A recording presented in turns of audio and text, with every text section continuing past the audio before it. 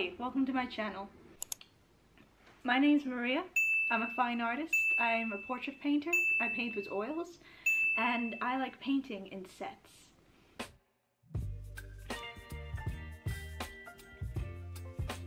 So for the last year I've mainly been working on aesthetic portraits. I did a collection in May and then I continued that collection in November, which is the best part about sets because it doesn't have to be one set done at once and then that's it. I can always come back to it and do it again. For the last year it's always been paintings of women with very toxic, acidic looking tones and colors, and they look amazing, but I wanted to try something a little more natural, a little more simpler than that, because the process of getting those pictures, getting those references and getting the paintings made took a very inordinate amount of time. I just wanted to try something different for the next set, and I was thinking of trying still lifes. I actually did try to paint a still life in late 2020, early 2021. It was a picture of a jar of Oreos with strawberries, and that got me thinking, why don't I just do a series of that? Berries and biscuits. I personally would use the word cookies, but you know, berries and biscuits, alteration. And I'm also living in the UK, and the UK really do love their biscuits. So for this one, we already have the picture reference of strawberries and Oreos, so I wanted to do two more, and the first ones that came into my mind was blueberries and some chocolate biscuits, and then some blackberries with jammed biscuits. So yeah, consider this video the berries and biscuits set.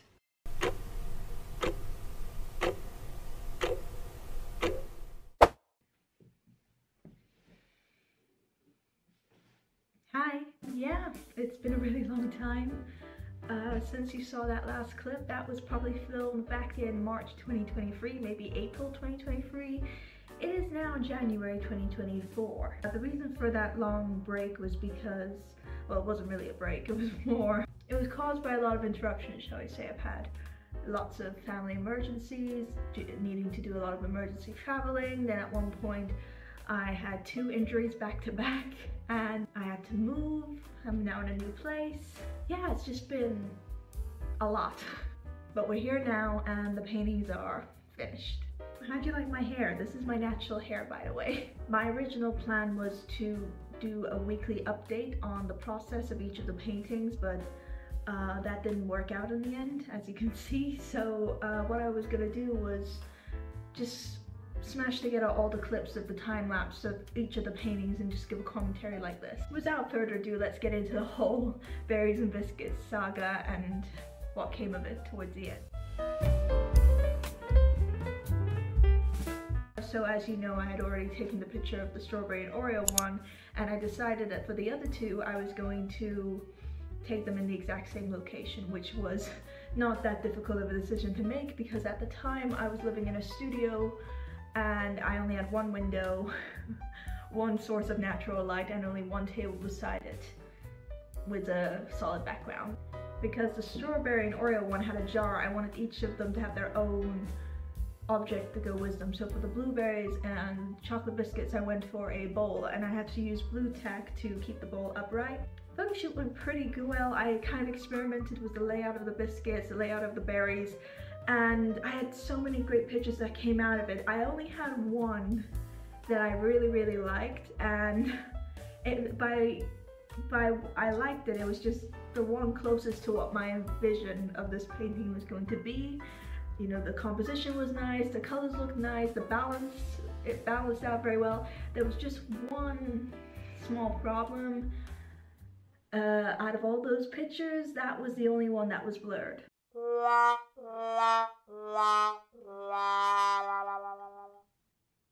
I know. I thought in the end doesn't matter because it's just to be a blueprint to help me put together the piece. I ended up editing the picture, adding a lot more saturation because I really wanted the blueberries to look very blue, and it helped also adding some contrast to the picture. So I find in general most people, when using a reference for any painting you're making, to just add a little bit of contrast to help you find the values better or to determine the values better. Now, speaking of, when it came to taking pictures of the blackberry one, even though like the strawberry one, like the blueberry one, it was taken at the exact same location, the outcomes of all three looked very different from each other in terms of the color. The blackberry one, I chose a teacup. I had a tea for one cup, which was a white and gold tea set. It was a gift from my mom, so I decided to use that as the container, the source for this piece. I ended up using a paper towel to fill in most of the teacups so that the berries could look like they were overflowing. They don't give you that many blueberries in a box, so I decided to improvise. Rearranging the berries and biscuits several times, I had loads of different choices, but in the end I decided to go with this one. It did end up looking much darker than expected, especially when adding to the contrast, but I did want the blackberries to be very defined. I wanted them to be a bit on the purple side because of how light the table was, how light the teacup was, how bright the because of how bright the biscuits looked. The overall composition ended up looking a lot darker than expected, but I thought, why not? Because then for the set, it kind of goes from light to dark gradually. So now, let us move on to the painting process.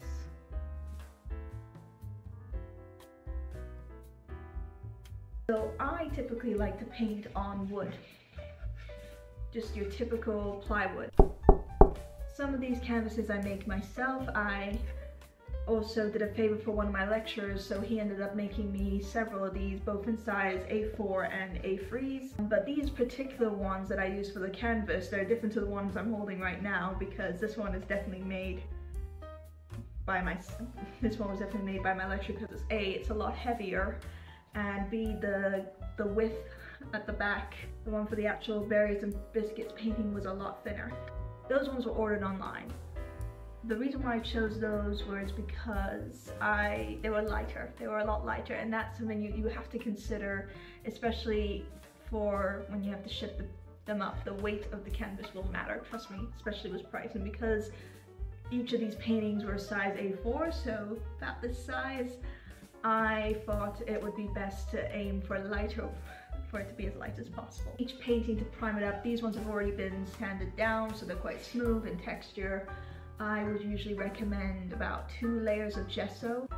One other thing I do is I add a light layer of burnt umber. That neutralizes the canvas, because white is a very harsh color and it's very bright and light, and it's very difficult to see what color actually looks like. So it's good to neutralize the canvas with a gray or a medium brown or something. So that's what I ended up doing as well before I started with the painting. Starting with the blueberry painting, the first thing I did was I painted the background, which was the wall and the table surface. And then while the surface was still wet, I added the shadows to where I knew the blueberries would be. Adding the shadows onto the table surface while it was still wet helps blend it in easier, so it seems a little bit more seamless. That was the intention behind it. And it just looks more natural overall. Now would be a good time to talk a bit about my camera. This lovely camera I am filming on right now. When filming standard, it should be able to film for about half an hour, 28 minutes. When filming with a time lapse, I can get it to push for about 45 to 50 minutes, which is actually just 10-20 seconds playback. That means that there have been several times throughout this painting process where I would be lost in the moment or very immersed in my art, and the camera would stop filming and I'd forget to press record again. Yeah. Keep that in mind in case these time-lapse jump and it looks like a whole chunk of painting has been done and it has not been filmed. That is my bad. I'm sorry. Hopefully one day I'll be able to afford a camera that can film longer sessions and also doesn't require a time lapse in order to capture it all.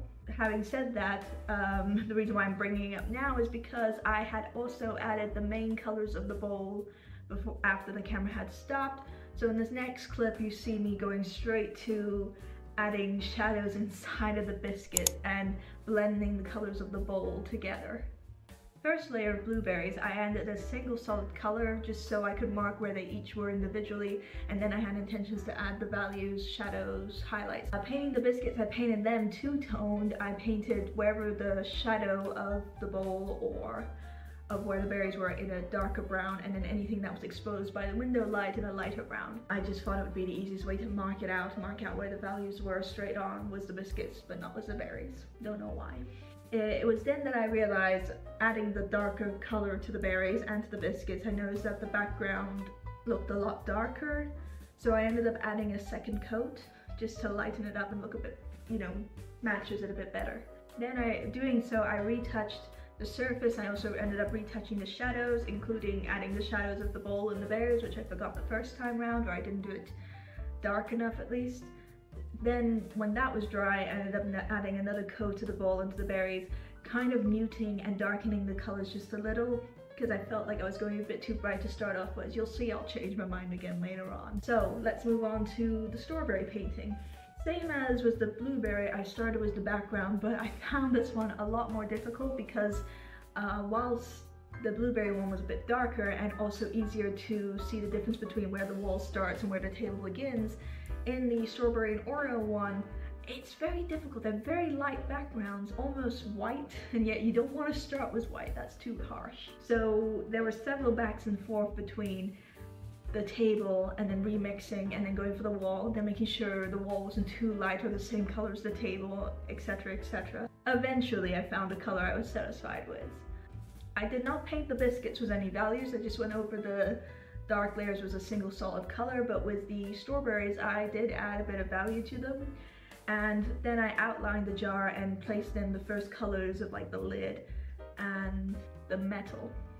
And then we get to me starting the blackberry one. By the time I started the blackberry one, I had done so much traveling in between. I had several emergencies that had to become, and through all the stress I ended up having a injury on my hip, and the doctors told me to rest. With a lease ending and needing to find somewhere to stay, it was not the right time to be resting in my books. But once I recovered, on the day I recovered, I thought, you know what, I'm gonna start painting. Let's do the blackberry one.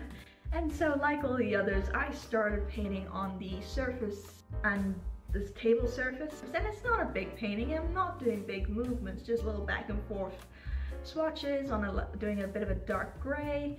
And then somewhere through that, I ended up getting a massive spasm in on the right side of my diaphragm, and I could not move from my seat. Everything hurt all the way down my back. It was difficult to breathe, and I couldn't get up from my seat, so I couldn't turn around to switch off the camera, so it was all caught on film. You can see me kind of looking over. That was me trying to call people, get help, trying to keep my composure. I'm glad that my ugly crying face was not caught too much on camera, but then to keep myself calm, I ended up just continuing painting the back of the table, because I used the paint swatches to control my breathing until help came. That caused me to stay in bed for another few weeks.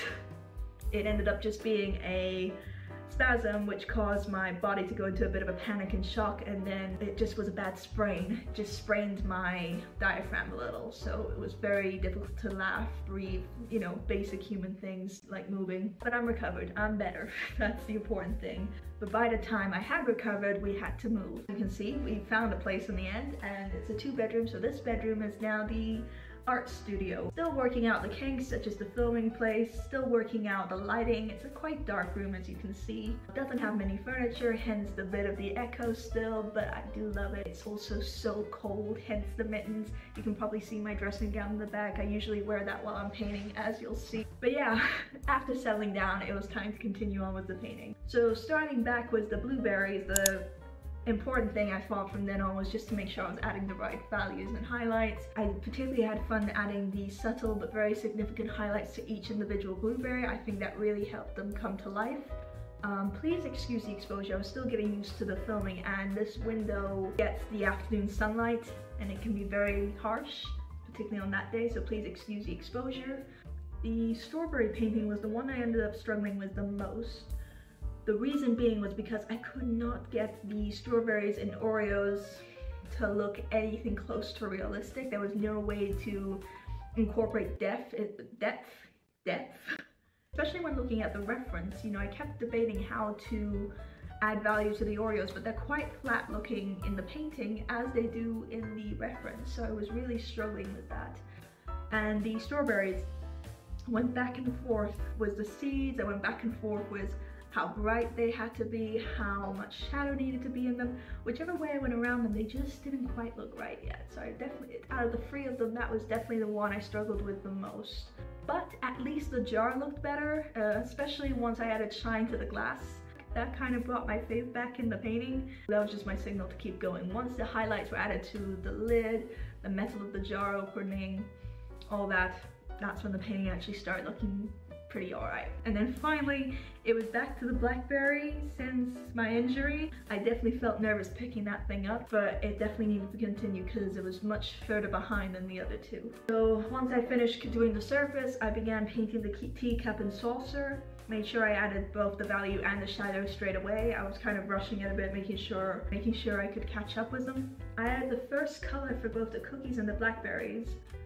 Again, please excuse the exposure. It was another harsh sunlight day, and I'm still working around which is the best angle to film. I wasn't sure which direction to go as the best outcome of the painting. The berries were looking quite dark, but the biscuits were also so much more complex to paint than I had envisioned. I don't know how best to say it, to paint each individual ball?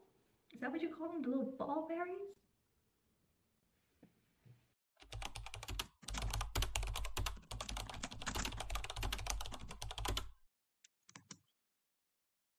Drupelets. The drupelets. So I ended up painting each individual one a different shade of purple, just a slightly different one, alteration, so I could be able to see the difference of where one starts and the other one ends.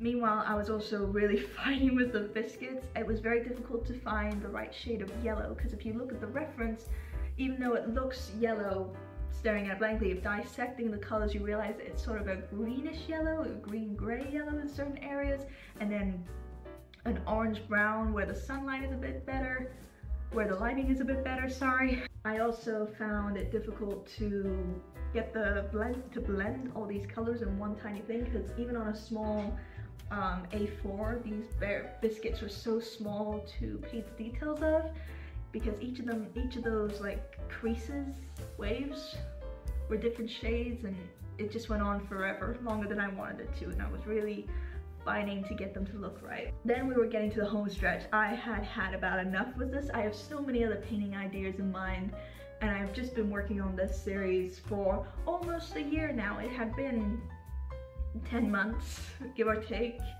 and I was just through. I decided to just accept that they're not going to be the perfect paintings I had originally intended, but to keep going anyway. So for the strawberry, that was the one I wanted to tackle with first. It was the one I was the most unsatisfied with, and I did just realize that the Oreos especially were not going to get any better. So I quickly decided to exaggerate the highlights. I did a little bit on the rim of the Oreos, and then I made sure to add some white to the highest points of each of the berries. The reference doesn't have it, but I just figured it was the right way to go about it, and it did help make the painting look a little bit better, look a little bit more realistic, even though not perfect. For the blackberry, I ended up highlighting each individual druplet, and oh my gosh, did that look so much better. It ended up becoming my favorite, despite it taking a lot longer to catch up with the others, but it just brought the painting to life, and it looked so much better just from those little highlights. And then of course I quickly finished up with the teacup, adding the decor that was on the original reference picture,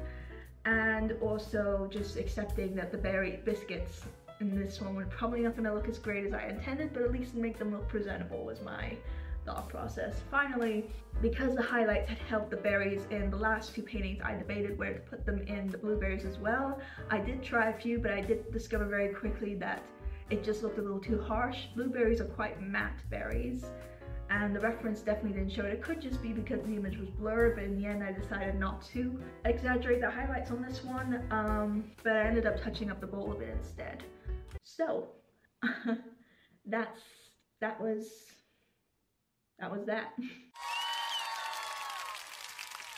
The Berries and Biscuits series, set, collection, still not sure what to call them, was finally finished after almost a year of trying to finish them. So let's have a review of them and give you my final thought. So for the first one, I thought we'd start with the painting that started it all, which was the strawberry and Oreo one. You can see how bright it is in contrast with the rest of the frame. I don't know if that's just how bright it is. Remember how I said earlier about how difficult it was trying not to make the background almost white, but also trying to follow the reference as best of my ability. It's not terrible. I think you can see the potential that I had with this painting. The jar looks amazing. I think that's definitely the strongest point of the painting. I particularly love the slight highlights on the glass. I think that's what really brought my faith back into this painting. The weakest point would be definitely the Oreos. I tried several times. It's starting to actually look a bit muddy from how many layers I put on the biscuits. I don't know if you can see that up close. Or actually, you know what? I'll just put like a little picture up close to show you what I'm talking about. At the end of the day, if people know what it is, if people can look at it and go, yeah, that's an Oreo, that's the job done. I just wish it looked a little better than it does. Lastly, for the berries, I actually think they don't look too bad. They're definitely my first time painting strawberries with oil. I think if it weren't for the white areas, the whole painting would look a lot flatter, a lot weaker. I don't know how, I don't know how to do painting reviews in the end. Do I give them ratings? Like, should I rate them based on outcome, based on composition, based on color, based on I don't know, other areas? If so, overall, I'm not upset with this painting. You know, it's not what I hoped it would turn out to be, but for everything that this painting has witnessed me go through in the year and try to accomplish, I think this painting actually looks good. I still can't stop staring at like this area. This area I definitely think is like the strongest point of the painting. It's definitely my favorite part. Yeah, it's not terrible. For the next one, let's go into the blueberry one. This was the first one I took. A lot of people who have come by or seen these paintings in person have definitely like flocked more to this one. That was probably before the highlights on the blackberry. We'll get to that. But yeah, again, the biscuits look a little bit weak. I used bourbons and you can barely make out the bourbon like writing on the biscuit. The highlight, again, like I said, I tried to contemplate exaggerating highlights on this painting. In the end, I'm glad I didn't. Yes, that does make the biscuits look a bit flat, but I think it did do its service to the blueberries themselves. The bowl was a bit more complicated, I thought. You'd think for a bowl, it'd be a bit straightforward, but there was actually so many shadings and layers that went into it that it was just, it looks good. I think there's room for improvement. There was room for it to turn out better, of course, but overall, I'm not mad about this painting either. I do love the shadows on the surface. I do love the blueberries themselves. You know, you can make out everything that it is, and I'm not mad. I think it looks great. Last but not least, we have the blackberry one. I definitely think this one turned out really well. Very specifically, the blackberries themselves. If you look closely, you can tell that I did 2 layers of highlights, one being a very light lilac kind of color, and then one's going in on certain specific areas with titanium white. And I think that just made the painting come together. I had my doubts, but I think it came through. The biscuits at the end of the day do not look terrible. They don't look too bad, but yeah, they're not my favorite out of the 3 of them. Like, all 3 of them definitely proved that I need to work on my technique when it comes to cookies. That's the moral lesson of this video. But I can paint fruit. At least I can paint the fruit. And also the teacup, I think the handle, again, not terrible, but it does look very 2D in my opinion. Definitely could have been blended a little bit more. My painting skills with metal are usually better than this. However, the teacup and saucer themselves, considering that teacup only had 2 layers and the design on top of it only has 1, it looks pretty decent. It definitely looks very close to the reference picture. I'm not mad. My final thoughts are, the whole reason I wanted to do a still life series was because I had been doing portraits for the last 2 years and wanted to try something a little different. I also wanted to try something more natural instead of using my painting usual acidic toned pieces, so I'm glad that I took the leap of faith to try it out.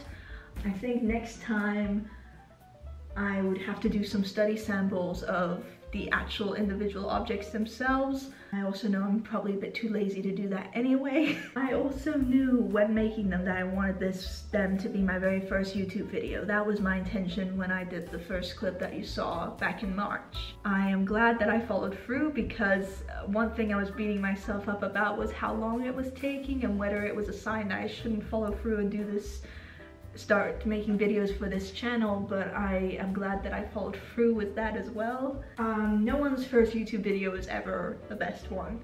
Best to post one than not post at all. But I hope it to be the first of many. I have so many painting projects in mind. I am already working on the next one.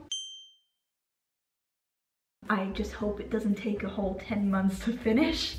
Thank you so much for watching this video. Be sure to like, comment, and share. If you would like to, I have prints of the Unfinished Finish series. We currently have a deal on my website where you automatically get 3 for the price of 2 or 6 for the price of 4. So be sure to check that out. Let me know if you would like prints of this series. That could be arranged. Thank you so much for watching. Be sure to like, comment, and subscribe. And we'll see you next time.